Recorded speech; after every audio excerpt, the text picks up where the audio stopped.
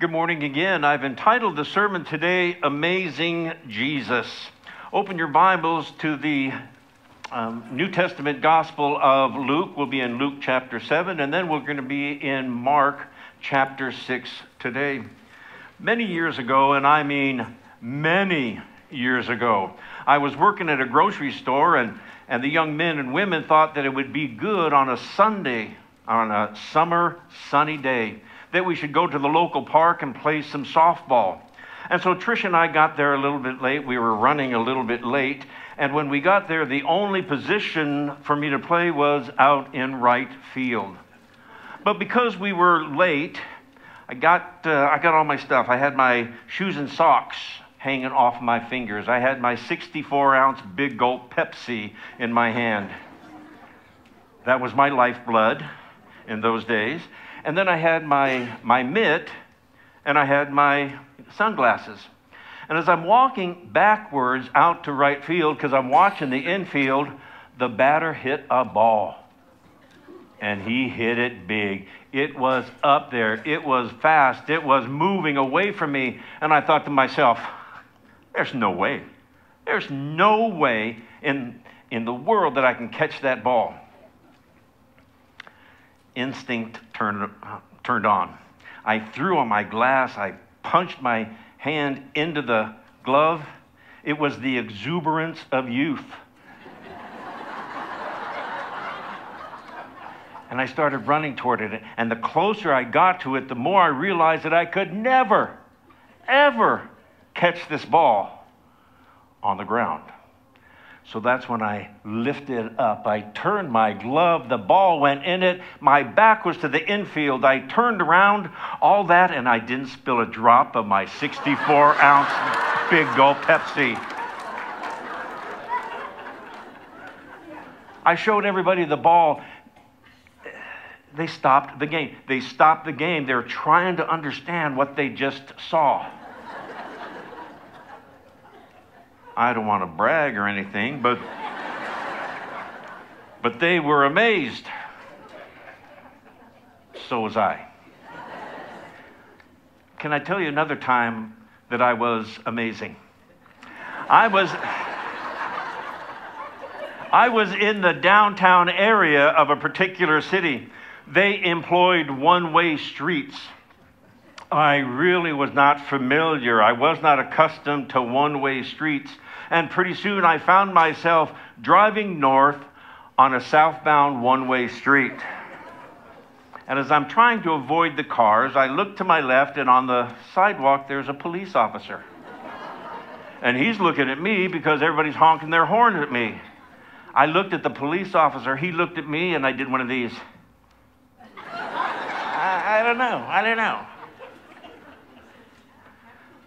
3 minutes later, I found myself on that very same street, driving the very same direction, looking at the very same police officer. I don't think it's a stretch to imagine that he was amazed at me.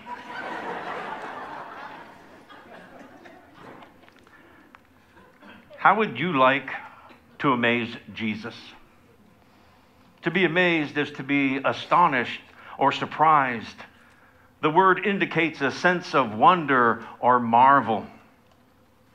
But it's interesting that this word amaze can be used in the negative or the positive sense. We can use the word amazed in a critical way or in a sense of admiration. Would you like to amaze Jesus? Because in the New Testament, there are two ways to amaze Jesus. There are only 2 times in the New Testament that it records that someone amazed Jesus. One is recommended. The other is not. And amazingly, both have to do with the topic of faith. Let's pray. Our Heavenly Father, we acknowledge that you are the merciful creator of heaven and earth. You are the one who formed man from the dust of the ground and breathed life into his nostrils. We acknowledge that Jesus Christ is your one and only Son, our Savior. And we acknowledge that the Holy Spirit is with us today. And so, Heavenly Father, these next 10 or 15 minutes, we would pray that you would open our eyes and our ears to hear what you want us to know. And Lord, we would be so grateful as to tell you thank you in advance for how you're going to teach us today. For we ask it in Jesus' most precious name. Amen. Pastor J.R. read that passage today about a centurion slave. When a centurion's servant was sick, when he was dying, this commander of 100 Roman soldiers asked some Jewish elders, "Can you go speak to that fellow Jesus? Tell him about my sick servant and ask him to heal my servant." And the elders agreed to go to Jesus. Jesus agreed to come to the home and heal his servant. And while Jesus was still on the way, the centurion had second thoughts. And he sent his friends with a different message to Jesus. Yes, the servant was still sick. Yes, the centurion wanted his servant healed. But now there's a new message in Luke 7:7. And the words of the centurion, "But just say the word, and my servant shall be healed." Do we understand that our God is not a God of zip codes, area codes, or time zones? Do we know what the centurion knew? That there's power in just one word from Jesus. There was a time that Jesus was in the region of Gerasenes, and there was a man there, his name was Legion. He had a legion of demons within him. And when this legion saw Jesus, he was afraid that they were going to cast the demons into the outer darkness. And so in Matthew 8, and the demons begged Jesus, saying, "If you are going to cast us out, cast us into the herd of pigs." And Jesus said to them, "Go." Do we comprehend? Do we understand? Do we get it that Jesus Christ is able to cast out a legion of demons from one man with just one word? Go. There was a time that the disciples were in the boat crossing the sea, and they looked up and they saw Jesus walking on the water. They were afraid, and Jesus said, "Do not be afraid, it is I." And Peter said to Jesus, "Lord, if it is you, command me to come to you on the water." And Jesus said, "Come." And Peter got out of the boat and walked on the water and came toward Jesus. Do we understand that with one word, our Lord Jesus Christ commanded Apostle Peter, the only other man in the world to ever walk on water? It was one word: come. And the centurion, "But just say the word, and my servant will be healed." This soldier's faith was great. He did not need an outward sign like the touch of Jesus' hand. He did not even have to hear the voice of Jesus. This servant did not need to touch the fringe of Jesus Christ's robe. He did not need the shadow of Jesus just to pass over him. The word that Jesus spoke would be enough for the centurion. Just say the word, and my servant will be healed.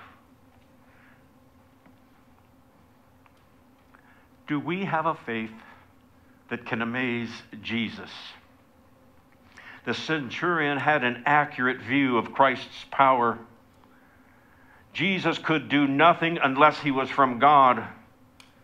And it could be that this centurion, maybe he was a little bit embarrassed that he had asked Jesus to walk all the way to his home. He believed that Jesus' authority was not affected by a geographical location. You see, this centurion, he knew what real authority was. Luke 7, verse 8. And the centurion said, "For I also am a man placed under authority, with soldiers under myself. And I say to this one, go, and he goes. And to another, come, and he comes. And to my slave, do this, and he does it."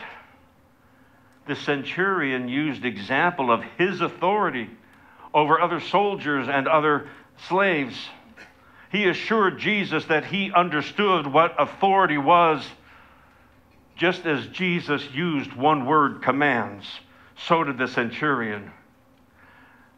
And I'm not sure that this centurion fully understood the nature of Jesus Christ's authority, but he knew what authority was when he saw it. And he was saying to Jesus, "I know that you have authority. Just say the word from wherever you are, and my servant will be healed." Now, when Jesus heard this, he was amazed. He was amazed at him and said, "Not even in Israel have I found such great faith." Jesus Christ acted according to the centurion's faith. And when his friends returned to the house, the servant had become well through the authority of Jesus Christ and the faith of this centurion.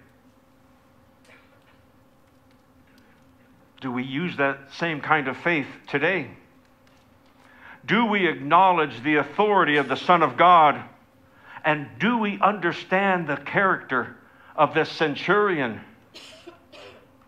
This centurion knew that Jesus wanted to heal. And we think, how do we know that Jesus wanted to heal? There was a man with leprosy. He came to Jesus and he bowed down and he said, Lord, if you are willing, you can make me clean." And Jesus reached out his hand and touched him, saying, "I am willing. Be cleansed." And immediately the leprosy left him. How do we know that Jesus wants to heal? It's part of his character to heal men and women. And then the centurion knew that Jesus had the power and the authority to heal. In Matthew 9:5, Jesus went through all the towns and villages, teaching in their synagogues, proclaiming the good news of the kingdom, and healing every disease and sickness. The centurion understood that no one can have authority unless they themselves are under authority. And just like the centurion counted on the Roman government to back up his commands, he knew that Jesus had heavenly authority behind his commands. And we read this account, and it's another wonderful story in the New Testament. We see that the centurion understood the mechanics of faith. And according to Jesus, he understood faith like no one else in Israel did. And I look around me at 2024, and maybe this centurion understood faith better than we understand it in this day and age. It is an amazing thing that this centurion, this Roman soldier, that this Gentile has now joined a very exclusive list of men and women of great faith in the New Testament. There were two men who were blind. They were following Jesus, and they said, "Have mercy on us, Son of David." And Jesus said to them, "Do you believe that I'm able to do this, that I'm able to give you sight?" And they said to him, "Yes, Lord. Yes, Lord, we believe." Then he touched their eyes, and he said, it shall be done for you according to your faith. It shall be done for you according to your faith. In Matthew 15, there was a Canaanite woman that came and bowed down before Jesus. She said, Lord, help me. My daughter is cruelly demon-possessed. And Jesus said, it's not good to take the children's bread and throw it to the dogs. That is, it's not good to take the things that belong to the people of God and give them to others. And the woman answered, yes, Lord, but even the dogs feed off the crumbs of the master's table. She told Jesus, I'm not asking for a meal. I'm just asking for the crumbs. Then Jesus said to her, O woman, your faith is great. It shall be done for you as you desire. And her daughter was healed at once. O woman, your faith is great. How would you like Jesus Christ to say those words to you and amaze Jesus? This Canaanite woman got her wish, not because Jesus felt sorry for her. It was because she showed great faith. Great faith leads to great mercy. Amen? Say it like you mean it. Great faith leads to great mercy. Amen. Okay, now we're on the same page here. Yes, yes. When we have great faith, we see God's great mercy in our lives. Do we have that kind of faith that can amaze Jesus? Because there's another way. There is another way to amaze Jesus. Turn your Bibles into Mark, the Gospel, chapter 6. And Jesus went out from there and came into his hometown, and his disciples followed him. And when the Sabbath came, he began to teach in the synagogue, and the many listeners were astonished, saying, where did this man learn these things? And what is the wisdom that has been given to him? And such miracles these performed by his hand, is that not the carpenter, the son of Mary, the brother of James and Joseph, Judas and Simon? Are not his sisters here with us? And they took offense at Jesus. And Jesus said to them, a prophet is not dishonored, except in his hometown, and among his own relatives, and in his own household. And Jesus could not do any miracles there, except he laid hands on a few sick people and healed them. And he was amazed at their unbelief. And he was going around the villages teaching. In the Gospel of Mark, Jesus is coming back to his hometown, Nazareth.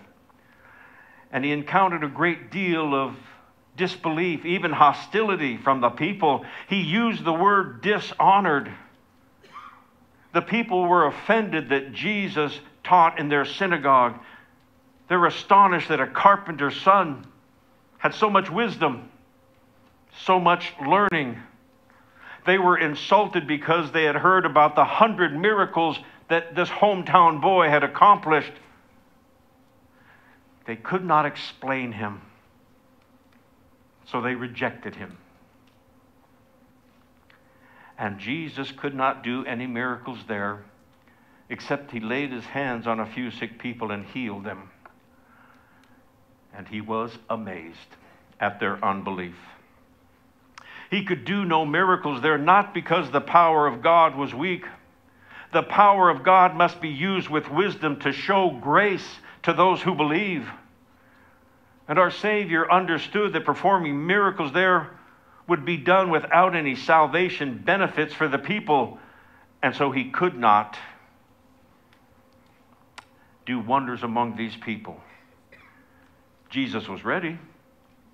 Jesus was willing to do great things for them, but because of their lack of faith, he could not. And once again, Jesus was amazed. And I don't get that. I don't understand. Jesus had to go to other villages to teach and do miracles, villages that would listen and believe. And I think, how much did these Nazarenes lose by their childish stubbornness against Jesus? Who could calculate the eternal blessings that they squandered? Because the gospel of Jesus Christ is this, that God created us for His honor so that we might reflect His glory. But there's a problem. We all have sin in our lives, and that sin lets us fall short from God's glory. And we are separated from God by our sin. And since we all have sinned, we deserve to be separated from God forever. And if you don't think you have sin, 1 John 1:8, if we say we have no sin, we are deceiving ourselves and the truth is not in us. If you do not think that you have sin, my Bible says that you are deceiving yourself. And yet in God's great mercy, He sent His only Son, Jesus Christ, to die for the world, to offer eternal life for sinners. For God so loved the world that He gave His only begotten Son, that whosoever believes in Him should not perish but have everlasting life. This eternal life is a free gift to everyone who will, by faith in Jesus Christ, accept Him as Lord and Savior. I mean, after all, Hebrews 12:2, Jesus Christ is the author and the perfecter of our faith. The beginning of our faith is Jesus Christ. And when all is said and done, it is Jesus Christ that makes our faith perfect.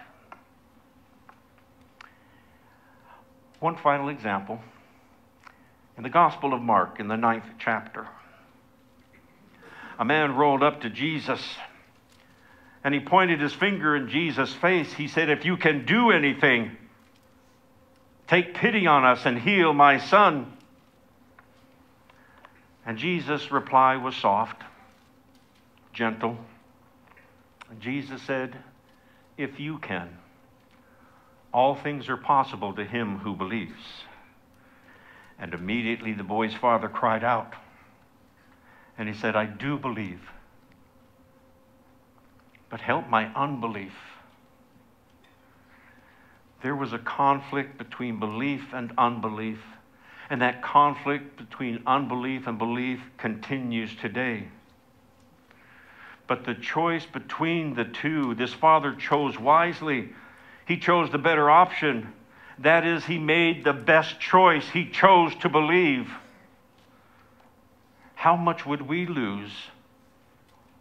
What would we forfeit if Jesus was amazed at our unbelief?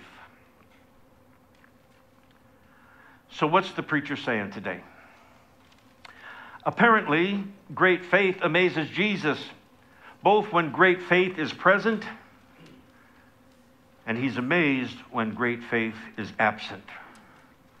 And this Roman soldier, he had great faith, and Jesus did great things. A community of Jews had little faith, and Jesus did little things. And even today, every man, every woman is not exempt from times of doubt. And our prayer should always be, may God's grace deliver us from unbelief and move us into a faith that gives life to our soul. And because I think this way, I wonder, if Jesus came into our church, why would He be amazed? Would He be in awe of our great faith? Would He be amazed at our lack of faith? It seems to me we are going to amaze Jesus Christ one way or another. Maybe we can amaze Jesus by a spectacular catch in the outfield. Maybe we can amaze Jesus by going the wrong way on a one-way street. Can we amaze Jesus by our great faith or by our lack of faith? Let's choose wisely. Let's plan to amaze Him with our great faith. God be praised.